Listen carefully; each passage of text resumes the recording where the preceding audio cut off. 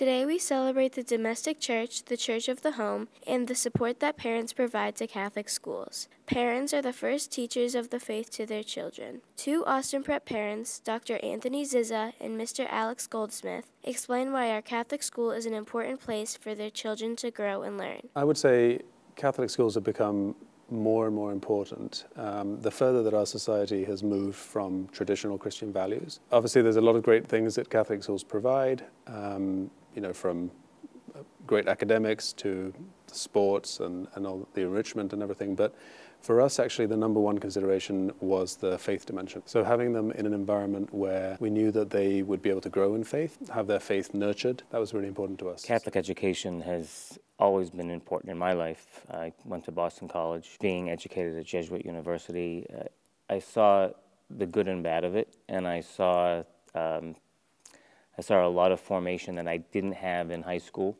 didn't have in middle school, coming from the public school, that I learned at BC. And the world today, there's so many messages given to kids that are contrary to the Catholic faith.